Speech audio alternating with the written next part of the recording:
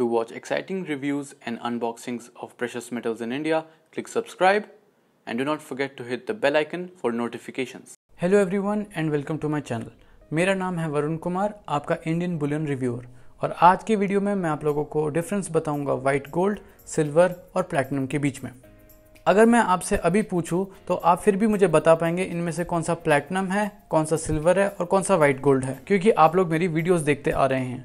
लेकिन अगर आप मेरे चैनल पे नए हैं या अभी आप रिकग्नाइज नहीं कर पा रहे हैं और आप कंफ्यूज्ड हैं तो इस वीडियो को ज़रूर देखें, क्योंकि मुझे एक सब्सक्राइबर ने बहुत टाइम पहले पूछा था कि वाइट गोल्ड, सिल्वर और प्लैटिनम में क्या डिफरेंस है। वो थोड़े खुद कंफ्यूज हो गए थे, तो मैंने सोचा why not create a video on this topic. Video continue करने से पहले मैं आप लोगों को बता देता हूँ, ये वाइट गोल्ड है, ये प्लैटिनम है और ये सिल्वर है।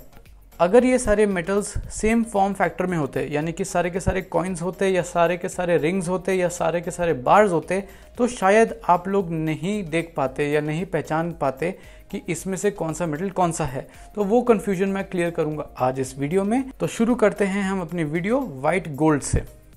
तो वाइट गोल्ड यूजुअली ज्वेलरी में यूज़ होता है, जैसे आप सामने देख पा रहे हैं ये रिंग में यूज़ हो रहा है। और ये बनता कैसे है, बहुत लोग सोच रहे होंगे कि भाई वाइट गोल्ड कैसे आता है, गोल्ड तो येलोइश मेटल है, तो वाइट गोल्ड क्या कोई अलग ही एलिमेंट है, क्या है। तो सबसे पहले मैं ये बता दूं, गोल्ड का केमिकल सिंबल जो होता है वो है AU और एटॉमिक नंबर है 79। तो वाइट गोल्ड बनाने के लिए क्या होता है कि प्योर गोल्ड जो 24 कैरेट का होता है वो यूज़ किया जाता है, और उसमें हम बहुत सारे मेटल्स डालते हैं और उनके एलॉयज़। बहुत सारे मेटल्स में कौन से मेटल आ गए, आपका जिंक आ गया, आपका पैलेडियम आ गया, सिल्वर आ गया और आपका निकल आ गया।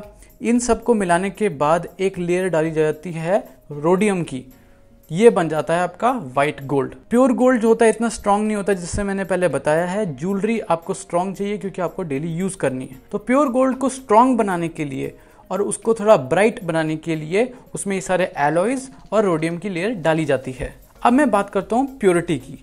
तो प्योरिटी जो होती है वाइट गोल्ड की होती है बहुत कम। बहुत कम कैसे? 3 टाइप के आपको वाइट गोल्ड मिलेंगे जो मार्केट में इजीली अवेलेबल है। स्टार्ट करते हैं हम 10 कैरेट से। तो 10 कैरेट यानी कि वो 41.7% प्योर है, 417 फाइननेस। उसमें 58.3% इम्प्योरिटी है। अब आप देख लो, 41.7% उसमें 24 कैरेट गोल्ड या प्योर गोल्ड है, लेकिन 58.3% इम्प्योरिटी है।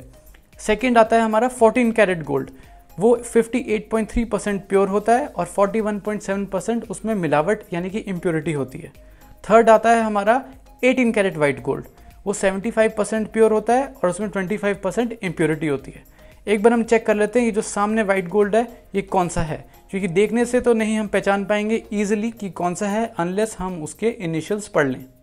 तो आई थिंक अब आप लोगों को ये विजिबल होगा, इसमें 18 कैरेट लिखा है और उसके साथ में 0.16 कैरेट भी लिखा है। तो आपको पता है जो गोल्ड की प्योरिटी होती है वो K वाले कैरेट से होती है और जो डायमंड की प्योरिटी होती है वो C वाले कैरेट से होती है। तो इसमें 18 कैरेट वाइट गोल्ड यूज़ करा गया है और इसका जो डायमंड है वो 0.16 कैरेट का है। ये जो डायमंड इस पे लगे हैं ये VVS क्वालिटी के हैं, यानी कि वेरी वेरी स्मॉल। और इसका जो प्योरिटी है 0.16 कैरेट है विद C। एक तरीके से उनका वेट मान लो और उनका प्योरिटी मान लो। VVS डायमंड्स को काफ़ी रेयर माना जाता है। जैसे मैंने पहले बोला था, वाइट गोल्ड जो होता है यूजुअली ज्वेलरी में यूज़ होता है और रिंग्स, नेकलेसेस, इन सब में। अब आप सोच रहे होंगे 10 कैरेट, 14 कैरेट, 18 कैरेट, इसमें से कौन सा वाइट गोल्ड लेना चाहिए। तो मैं आपको बताना चाहता हूँ कि देखो 18 कैरेट जो होता है सबसे प्योरेस्ट वाइट गोल्ड है, लेकिन वो सबसे महंगा मिलता है और वो सबसे वीक होता है। प्योरिटी अगर ज़्यादा होगी तो वीकनेस भी ज़्यादा होगी। ये मैंने गोल्ड के लिए भी बोला था और ये चीज़ मैं वाइट गोल्ड के लिए भी बोल रहा हूँ। 10 कैरेट गोल्ड जो है वो सबसे ज़्यादा यूज़ करते हैं लोग, इसलिए क्योंकि वो स्ट्रॉन्ग होता है और वो सस्ता भी होता है और उसमें लोगों को वाइट गोल्ड का जो उनकी इच्छा होती है लेने की वो भी पूरी हो जाती है।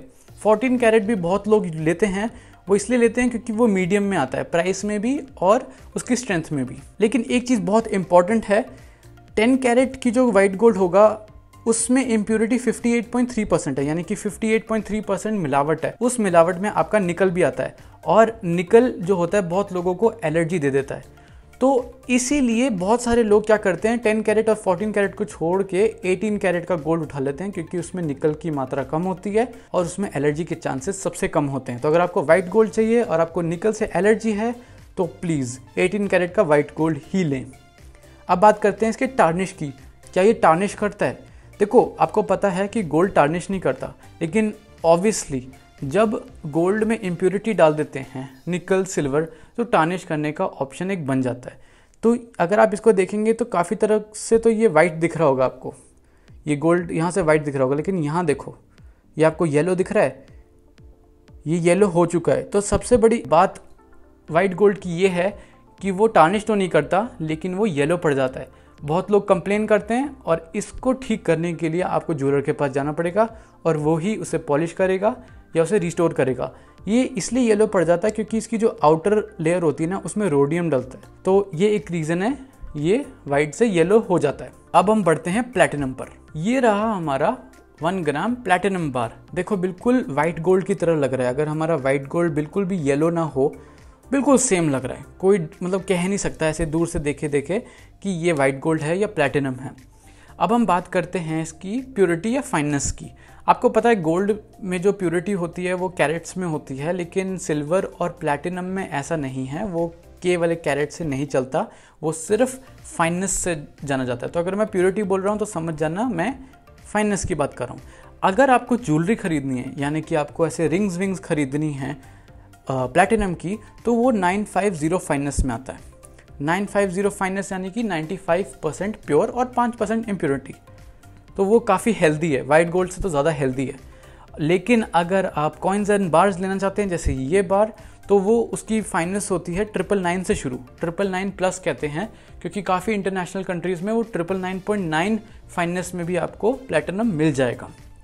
लेकिन वाइट गोल्ड में आपको कॉइन्स एंड बार्स नहीं मिलेंगे, सिर्फ आपको प्लैटिनम, सिल्वर, गोल्ड सब में मिल जाएगा, लेकिन वाइट गोल्ड में आपको नहीं मिलेगा। प्लैटिनम का एक बड़ी बात है कि प्लैटिनम जो मेटल है वो हमारे गोल्ड और सिल्वर दोनों से डेंस है मेटल, और जो डेंसेस्ट मेटल है, सबसे जो भारी मेटल कहा जाता है, वो ऑस्मियम है। अब आप सोच रहे होंगे डेंसिटी से क्या मतलब है मेरा। डेंसिटी से मेरा मतलब ये है, अगर मैं ये सेम रिंग बनवाना चाहता हूँ प्लैटिनम से, तो मुझे प्लैटिनम की ज़्यादा ज़रूरत पड़ेगी सेम रिंग बनाने में। ये होता है हमारे डेंसिटी। और सबसे बड़ी बात प्लैटिनम की ये है कि वो टार्निश नहीं करता। जैसे प्योर गोल्ड है वैसे ही हमारा प्लैटिनम है, टार्निश नहीं करेगा, जैसे आपने ख़रीदा होगा वैसे ही बहुत सालों तक रहेगा। अब ये शायद मैंने 3-4 साल पहले ख़रीदा था प्लैटिनम, और देखो अभी तक कैसे शाइन कर रहा है, जैसे अभी शोरूम से लेकर आया हूँ। तो ये चीज़ प्लैटिनम की बहुत बड़ी बात है। प्लैटिनम का जो केमिकल सिंबल है हमारा PT है, और जो उसका एटॉमिक नंबर है वो 78 है। इसीलिए आपने देखा होगा कि प्लैटिनम को लोग बहुत प्रेफर करते हैं वेडिंग रिंग्स में, क्योंकि उसकी प्योरिटी अच्छी है, उसकी फाइननेस अच्छी है, वो लंबे टाइम तक कलर रिटेन करके रखेगा जो उसका नेचुरल स्टेट है, और येलो नहीं होगा या टार्निश नहीं होगा। अब हम बढ़ते हैं सिल्वर पर। अब आपको लग रहा होगा बिल्कुल वाइट गोल्ड और अब प्लैटिनम की तरह लग रहा है, अब इसका कैसे डिफरेंस आ जाता है ज्वेलरी और कॉइन्स में। तो देखो सिल्वर का जो केमिकल सिंबल है वो है Ag, और इसका जो एटॉमिक नंबर है वो है 47। अगर आप सिल्वर को ज्वेलरी में खरीदना चाहते हैं, ज्वेलरी के फॉर्म में, रिंग्स या चेन्स में, तो वो 92.5% प्योरिटी में आता है, यानी कि 925 फाइननेस। उसमें सिर्फ 7.5% इम्प्योरिटी होती है। लेकिन अगर आप कॉइन्स एंड बार्स लेना चाहते हैं तो 900 फाइननेस से शुरू होती है, यानी कि 90% प्योर। जो मोस्ट कॉमनली हम सिल्वर खरीदते हैं कॉइन्स एंड बार्स या इन्वेस्टमेंट के लिए, वो 999 प्लस होते हैं, 999 के या 999.9 के। तो ये है हमारा डिफरेंस ज्वेलरी और बुलियन में। लेकिन क्या ये टार्निश करता है? जी हाँ, सिल्वर टार्निश करता है, लेकिन वो रिएक्ट करता है सल्फर से, जो कि एयर में प्रेजेंट होता है। पहले मैंने वीडियो में बोला था कि वो एयर से रिएक्ट होता है और इसीलिए वो उसका रंग येलो पड़ जाता है, लेकिन ऐसा नहीं है। एयर में सल्फर होता है, सल्फर डाइऑक्साइड, तो उस सल्फर डाइऑक्साइड से हमारा सिल्वर करता है रिएक्ट, और उसमें येलो डार्किश लेयर फॉर्म हो जाती है। अगर इस कॉइन को मैं पीछे से दिखाऊं तो आप देख पा रहे होंगे कैसे सिल्वर जो है थोड़ा थोड़ा येलो पड़ गया है। 999 है सिल्वर, लेकिन फिर भी वो येलो पड़ गया है, क्योंकि अभी जो हमारे यहाँ एयर में सल्फर है वो उससे रिएक्ट कर रहा है, और उसके वजह से ये लेयर आ चुकी है। जैसे मैंने आप लोगों को बताया था कि प्लैटिनम की डेंसिटी सबसे ज़्यादा होती है, उसी हिसाब से मैं आपको बता दूं, गोल्ड की डेंसिटी होती है कम प्लैटिनम से, लेकिन होती है ज़्यादा सिल्वर से। तो इन सब में से जिसकी सबसे कम डेंसिटी है वो है सिल्वर, जिसकी डेंसिटी सबसे स्ट्रॉन्ग है वो है हमारा प्लैटिनम, और गोल्ड आ जाता है हमारे बीच में। अगर आप लोगों को पहचानना है कि कौन सा मेटल कौन सा है, तो देखो वाइट गोल्ड जो होगा ओवर द टाइम थोड़ा येलो पड़ना शुरू हो जाएगा, चाहे वो 10 कैरेट हो, वो 14 कैरेट हो, या 18 कैरेट हो। ये 18 कैरेट की रिंग भी हो गई है धीरे धीरे येलो। अगर ये 10 कैरेट की रिंग होती तो बहुत जल्दी ही येलो हो जाती है और बहुत ही ज़्यादा वाइब्रेंट येलो इसका रंग आता। सिल्वर को अगर आप देखेंगे तो दिखने में तो बिल्कुल चमकता हुआ लग रहा है, लेकिन ऑब्वियसली अगर आप होल्ड करेंगे या फिर आप इसका बैक देखेंगे तो ये है थोड़ा येलोइश, क्योंकि ये टार्निश कर गया है, जो कि सल्फर डाइऑक्साइड से रिएक्शन हुआ था सिल्वर का।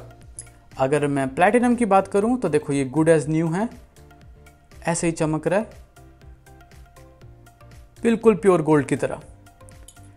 अगर आप लोगों को कोई डाउट है कि मैं सिल्वर और प्लैटिनम में से आप लोगों को गलत बता रहा हूं, तो एक बार मैं आप लोगों को इनके सर्टिफिकेट ऑफ ऑथेंटिसिटी दिखा देता हूं। उससे आपको यकीन हो जाएगा कि प्लैटिनम जो आपको दिख रहा है वो प्लैटिनम ही है और जो आपको सिल्वर दिख रहा है वो सिल्वर ही है। ये रहा हमारा ऐसे कार्ड इस छोटे से प्लैटिनम बार का। यहाँ पर आप देख सकते हैं RSBL का ये कॉइन है, RSBL कॉइन्स जो कंपनी है, और फाइननेस देखो PT 999+ एंड हमारा नीचे दिया हुआ है वेट 1 ग्राम। अब इस सिल्वर कॉइन की बात करता हूँ। देखो 2015 में लिया था ये जेपल्स का सिल्वर कॉइन है 10 ग्राम, इवन दो ये 20 ग्राम वाला है, ये सर्टिफिकेट दूसरे वाले का है, लेकिन सिल्वर प्योरिटी आप देख लो 999.90 यानी कि 999.0। तो ये थी एक ब्रीफ वीडियो जिसमें मैं आप लोगों को बता सकूं प्लैटिनम, वाइट गोल्ड और सिल्वर का डिफरेंस। आप लोग अब बिल्कुल भी कंफ्यूज नहीं होंगे। अगर आपको कंफ्यूजन था, आपको ये भी बताना चाहता हूं हमारा व्हाट्सएप ग्रुप हो गया है एक्टिव। हमने 2 ग्रुप्स बनाए हैं, एक जो डील्स के डिस्कशन के लिए और जो दूसरा है वो गोल्ड सिल्वर उन सब के प्राइस, चार्ट्स और नॉर्मल डिस्कशंस के लिए। अगर आप लोगों को वो ग्रुप एंटर करना है व्हाट्सएप का तो नीचे डिस्क्रिप्शन में दी गई लिंक को क्लिक करें। अगर आपको डील वाले ग्रुप में ज्वाइन करना है तो वहाँ ज्वाइन कर सकते हैं। अगर आपको सिर्फ डिस्कशन वाले ग्रुप में रहना है आप वहाँ भी आ सकते हैं। अभी मैं थोड़ा एक्टिव नहीं हूँ, इवन दो उसमें यूजर्स धीरे धीरे आ चुके हैं थोड़े से, सो सॉरी अबाउट दैट। हम एक्टिव होंगे थोड़े टाइम में एंड डील्स एंड डिस्कशंस में हम फुल स्विंग में करेंगे। अगर आप लोग मुझे सोशल मीडिया चैनल्स पर फॉलो करना चाहते हैं तो नीचे डिस्क्रिप्शन में लिंक दी हुई है, वरना आप मुझे फॉलो कर सकते हैं इंस्टाग्राम पे @youngmetalstacker।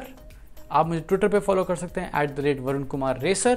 आप मुझे ईमेल कर सकते हैं, व्हाट्सएप कर सकते हैं जैसे मैंने आपको बताया था, एंड कोई भी क्वेरी होगी आप नीचे कमेंट भी कर सकते हैं। अगर आप लोगों को बैकग्राउंड में ये जो बुक मार्क दिख रहा है वो अच्छा लगा है तो वो एक्चुअली मेरे कज़न ने बनाया है, वो एक आर्टिस्ट हैं, तो ये उनकी वेबसाइट भी होगी and should up by Rahul Rattu custom made.